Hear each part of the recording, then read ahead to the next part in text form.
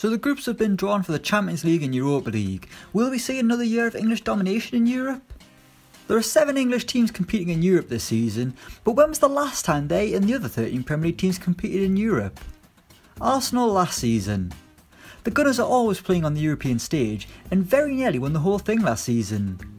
Europa League kingpin Unai Emery guided the Gunners to the final last season, but they got hammered by Chelsea over in Azerbaijan, and after finishing outside the top 4, Arsenal will once again look to win the B trophy in European football. Aston Villa 2010-11. Despite only just getting back into the Premier League, Villa are a club with a rich history in European football, and the last time they competed in Europe was 9 years ago. After finishing 6th the season prior, Martin O'Neill's side entered the Europa League playoffs in 2010.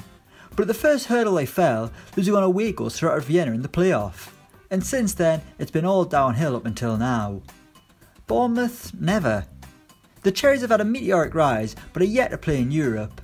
Will Eddie Howe be the man to take Bournemouth to the Europa League, or even the Champions League? Brighton, never. The Seagulls are another side who've never played in Europe, and are a bit further away than Bournemouth, having struggled to stay in the Premier League last season. Burnley, last season. Yes, last season Burnley were in the Europa League, we all remember it. After finishing 7th, they qualified for the early stages of the competition, entering the second qualifying round. They would first beat Aberdeen, then got past Turkish moneybags Istanbul Başakşehir. However, the playoff round would signal the end of the road for the Clarets, losing 4-2 on aggregate to Olympiacos. They only played 3 rounds, but they had some tough opponents, and Burnley certainly held their own. Chelsea last season. Yes, Chelsea were of course playing in Europe last season, they won the Europa League for goodness sake. The Blues made it all the way to the final and beat Arsenal convincingly to win the trophy, the second time they've done it in recent history. Chelsea are synonymous with European football nowadays, having played in every season since the late 90s. Crystal Palace 1998. The Eagles have limited European experience, but back in 1998 they played in the Intertoto Cup, which is a tournament I think you used to win a certificate for. The real prize was qualification at the UEFA Cup, but Palace didn't get that far. Entering in the 3rd round, they were beaten 4-0 on aggregate by Turkish side Samsunspor, who now compete in the 3rd tier of Turkish football. Everton 2017-18. 2 years ago, the Toffees were playing in the Europa League after a strong season under Ronald Koeman, however things would quickly unravel. After navigating a couple of playoff rounds, Everton were drawn in a testing group alongside Atalanta, Lyon and Limassol. Sadly for Everton, they massively flopped in Group A, as Atlanta and Lyon advanced with ease. Leicester City 2016-17. After their amazing Premier League title win, the Foxes went on another adventure, this time in Europe, competing in the Champions League where they would write even more incredible stories. It was their first appearance in Europe's Premier competition, and it was certainly one to remember. They would top the group ahead of Porto, setting up a knockout tie with Sevilla. And even they couldn't stop the Foxes, meaning it was down to Atletico Madrid to win the Leicester Champions League dream in the quarter-finals. Liverpool last season. I mean, they won the Champions League last season, so yeah, that's when they were last in it. They've been in the last 2 Champions League finals, will they make it a hat-trick this season? Manchester City last season. Man City may be the best team in the land, but they have no European history to really be proud of, their only honour being the 1970 Cup Winners' Cup. Since 2010 they haven't been out of Europe though, yet still unable to reach a final and get their hands on European silverware. Last year they reached the semi-finals. Will Pep go one better and win the trophy that eludes Man City? Manchester United last season. While this season they're back in the Europa, Manchester United were a Champions League side last season, and their run included a dramatic night in Paris where they would beat PSG thanks to a late penalty from Marcus Rashford. But Barcelona would end Solskjaer's European dream, ensuring the Red Devils wouldn't win a 4th European Cup. This season it's the Europa League, a competition they won in 2017 under Jose Mourinho. Newcastle United 2012-13. After the Magpies amazingly finished 5th under Alan Pardew, they qualified for the Europa League, and his side actually took it pretty seriously.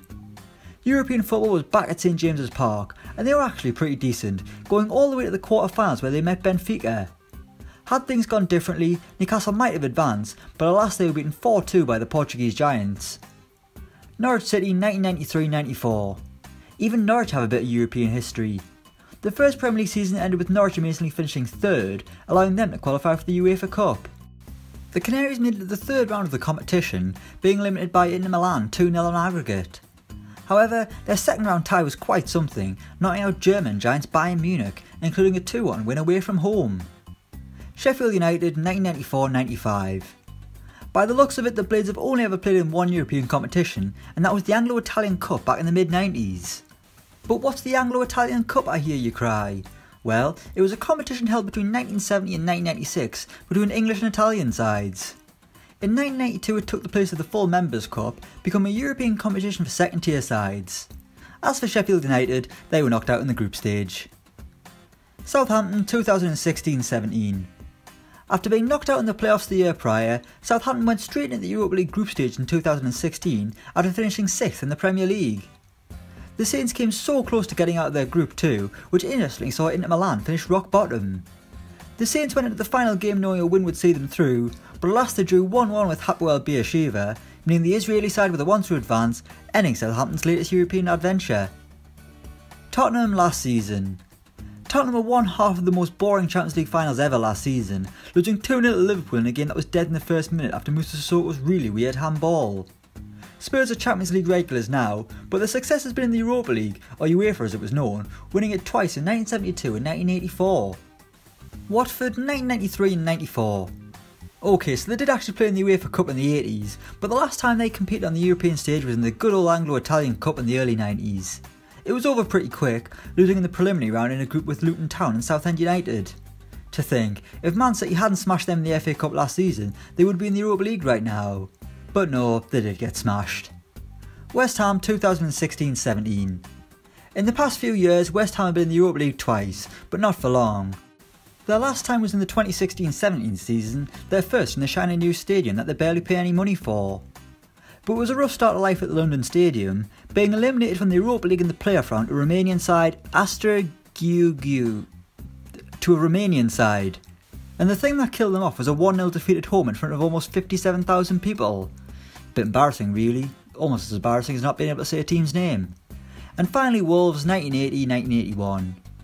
They're in the Europa League this season performing well, but before now you've got to go back to 1980 to find Wolves' last European campaign. They were in the UEFA Cup after finishing 6th and winning the League Cup the season earlier, and to be honest I don't know whether it was the League or the Cup that allowed them to qualify. Either way they didn't last long, losing in the first round to PSV Eindhoven. So that's the last time each Premier League club played in Europe before this season. Let us know who you think will win the Champions League and Europa League in the comments below. Thanks for watching and don't forget to like, share and subscribe.